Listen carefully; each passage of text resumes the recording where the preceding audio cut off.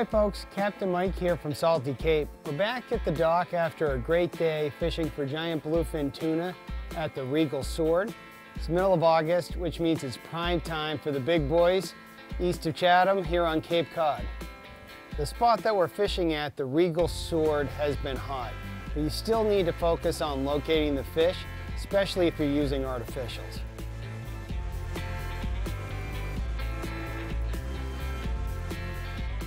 So we had two strategies today. The first strategy, which makes the most sense for most anglers, is to stick with the life. By life, I mean whales, birds aggressively feeding with the whales, sand eels, lots of life.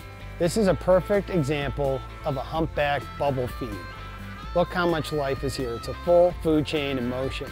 You have birds aggressively working, sand eels getting eaten by the ton, tuna are very much part of this equation and further down in the water column.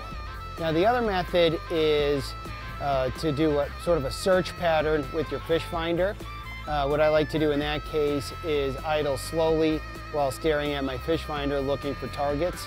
Today we've been noticing the targets have been hanging down near the bottom, even though we have seen some fish surfacing on the top water. So we're fishing with jigs today, so locating the fish is really important as opposed to if you're drifting with, say, live mackerel. The mackerel can sort of help find the fish for you, but if you're fishing with jigs, this is a little more of a tactical situation than fishing with live bait. So you really want to make sure you're on top of the fish. So I know from past experiences this summer, there's a mix of sand eels and mackerel here at the Regal. Those sea herring are a common occurrence. There's some good bottom here too, so there's cod, which makes a great plan B, but also the usual bottom fish such as mudhake, pollock, etc. For all those reasons, I think the Hogy Harness Jig is a great place to start. It has the right size and profile to match any of those aforementioned baits. So the Hogy Harness Jig is highly imitative. You'll notice a couple of things about this lure. For starters, the airbrushed head and oversized eyes pair perfectly with the color patterns on the Hogy Harness Jig tails. So that means this bait will look very natural, very realistic if a fish gets a close look at the bait. Now this is very important today because we are slow jigging, which is how I like to fish soft baits for tuna. And that means the tuna are going to have a good look at this bait before committing. So we want every edge we can get, particularly in a situation if these guys might decide to be a little finicky.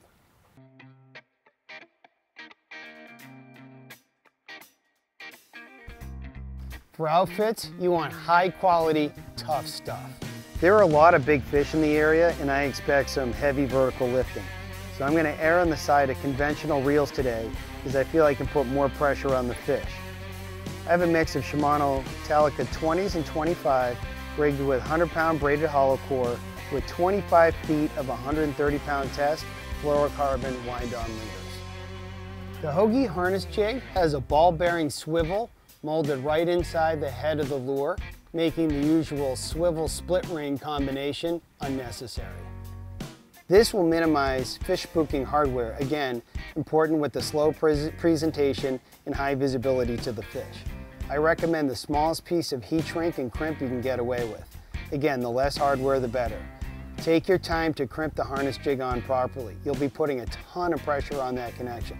The lure can stop a bust. Make sure your crimp connection can too. So the name of the game with fishing these soft baits is slow.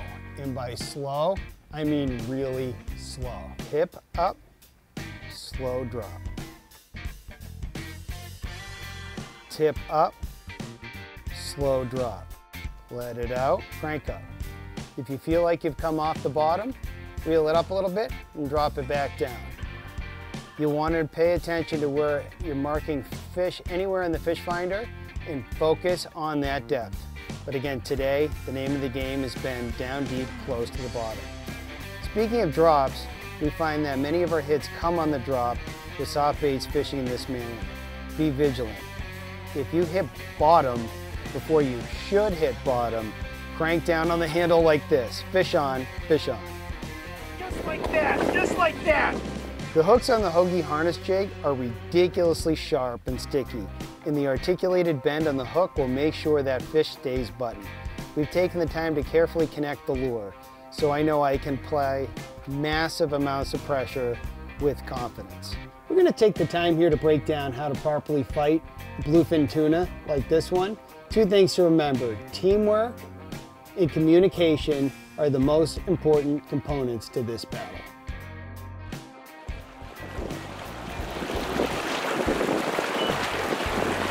Little support.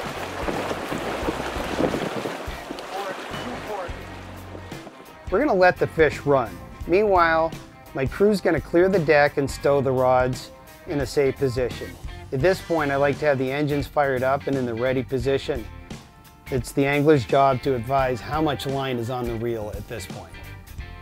If you're on a center console, this is the time where the angler will head to the bow and fight the fish about 15% off the center.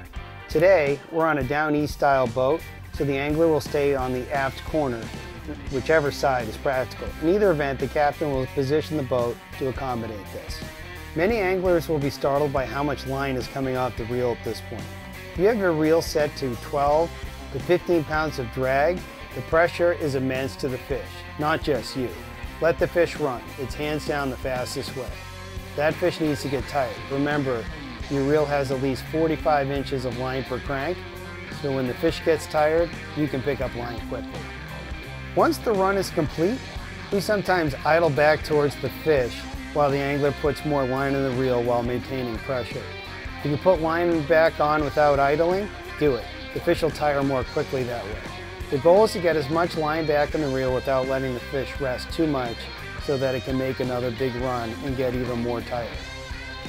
I expect at least 5 or 6 good runs at this stage of the fight. Take turns.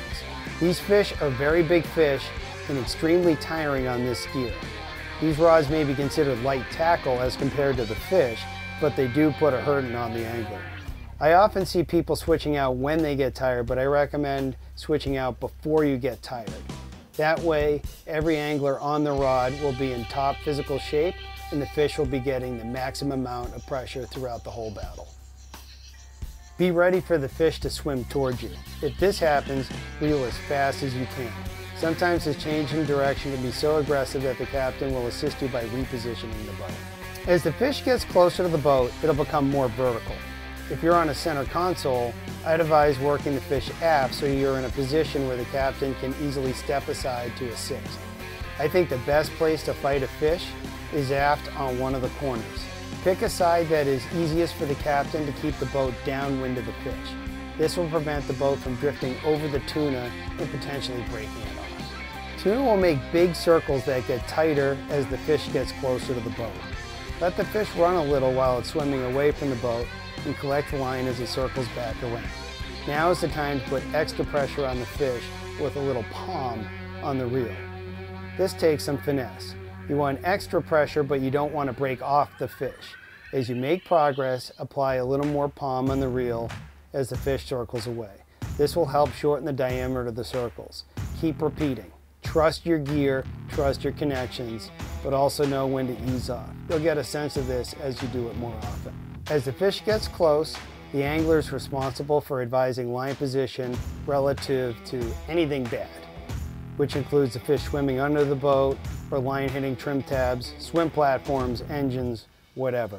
It's the captain's responsibility to listen, watch for him or herself, and be ready to reposition the boat.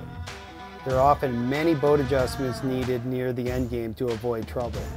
Usually this only entails driving a circle around a fish and keeping the fish in the most ergonomic position on the aft quarter of the boat.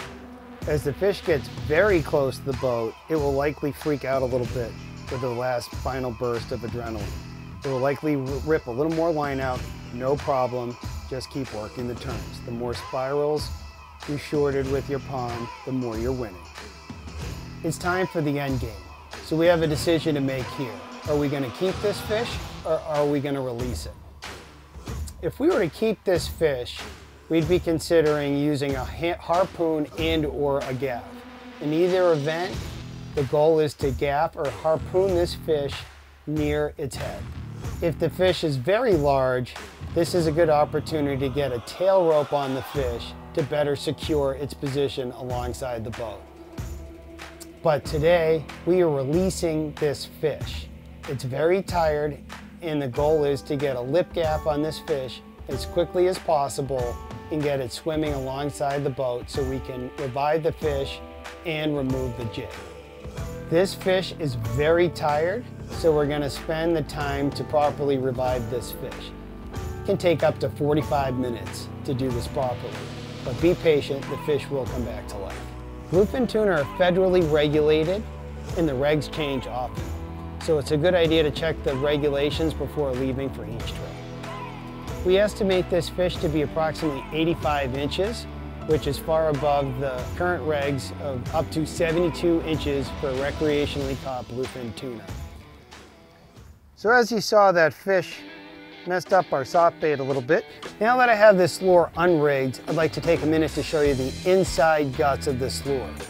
So you'll notice on this harness jig, there's a heat shrink tubing that goes over the connection of the harness to the hook, hence the name harness jig. Now what's cool about this heat shrink tubing is it creates a semi-stiff rig.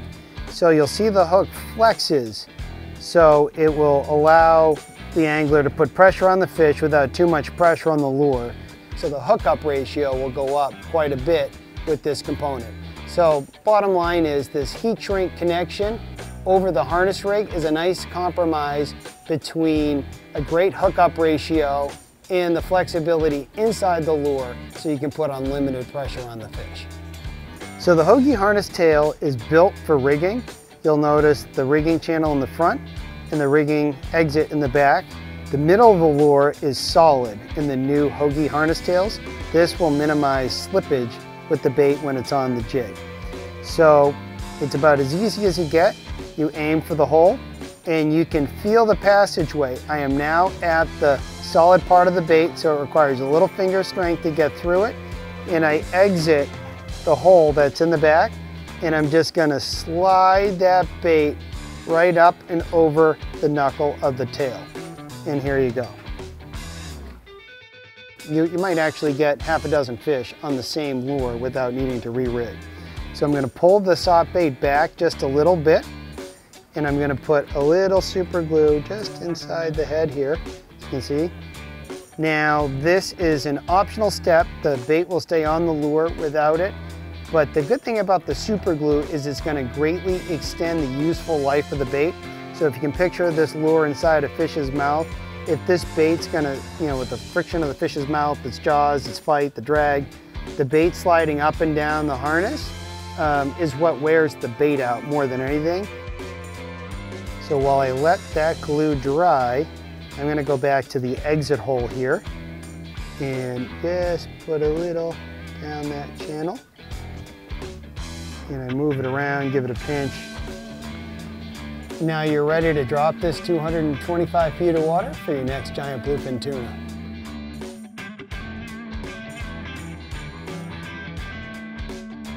It took a while to revive that fish. It was such a great feeling to watch that fish swim away healthy.